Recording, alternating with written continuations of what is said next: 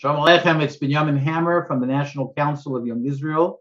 I'm the Director of Rabbinic Services, and I'm happy to say that it's my turn for 4 minutes of Torah, and a thrill to be able to share with you some thoughts in these next few moments. This week's Parsha, of course, is Parshas Re'eh. We know that Re'eh begins with Moshe Rabbeinu telling us that life is about bracha and klala. Seems like two very extreme ideas, and later on in the Parsha, as we have seen throughout Sefer Devarim, hachayim v'hamesim, life and death. And so many of us can relate very much, whether it be just this last 6 months of what's been going on to the Jewish people, or the last 18 months, or throughout our lives, the challenges of bracha and klala, the challenges of life and death hanging always in the balance. Here we are, only a few days before Chodesh Elul, and where again the countdown begins to the Yom Noraim, again begging Hashem for bracha and not klala, for chayim and not maves. And so I saw a beautiful vert from the Vilna Gaon that may help us understand better how we could bring chayim, life, to us closer, and mason, death, as far away from us as possible. We all know the story of Pinchas ben Elazar ben Aaron HaKohen. HaKadosh Baruch Hu states emphatically, Heishiv es chamasi me'al b'nei Yisrael. The act that Pinchas did, a very difficult act, a very challenging act, a very questionable act to many, was an act that saved Klal Yisrael to live, as opposed to a magefa, a plague, a death which would have taken place to the entire nation had he not acted. The Torah uses a very unusual term, Heishiv es chamasi. He assuaged, he calmed, he returned my anger. When it comes to understanding life and death, the Vilna Gaon tells us we should look at the idea of the machzis hashekel. The machzis hashekel, as we know, was the half coin that each and every member of Klal Yisrael from a certain age gave, which was the accounting of Klal Yisrael. With that counting, with the machzis hashekel, HaKadosh Baruch Hu showed us how much we were endearing to him, how much he loved us.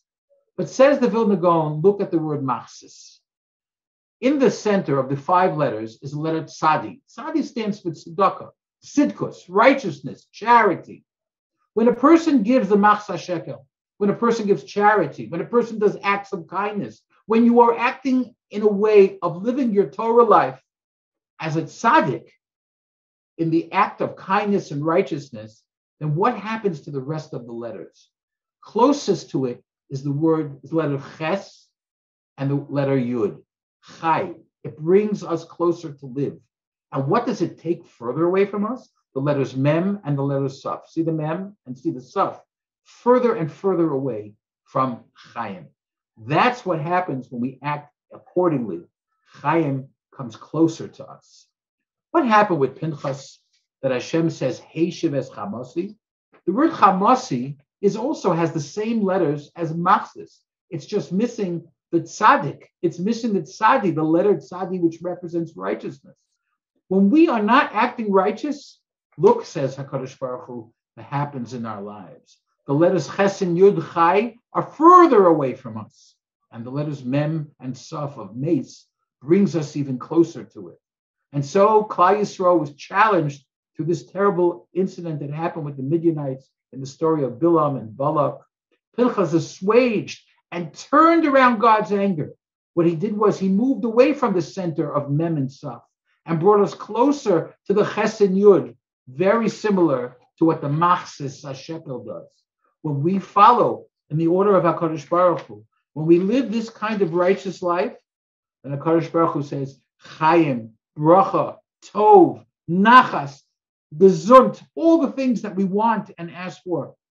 But Chas v'Shalom, when we don't, when we forget the lesson that we are in control, that we could give tzedakah, that we could be righteous, that we could act with kindness, and God forbid it's inverted. Heishiv es chamasim. That's our goal, to be Pinchas-like, to turn things around. In these days, as we count down to Elul, as we get closer to the Yom Noraim, it behooves us to think in those terms. If we want bracha, and God forbid, we do not want klala to distance ourselves. If we want chayim and we want to distance ourselves from mason, this is the way we're supposed to behave. This is the direction Hashem shows us through our Torah. Have a wonderful Shabbos. Shabbat Shalom.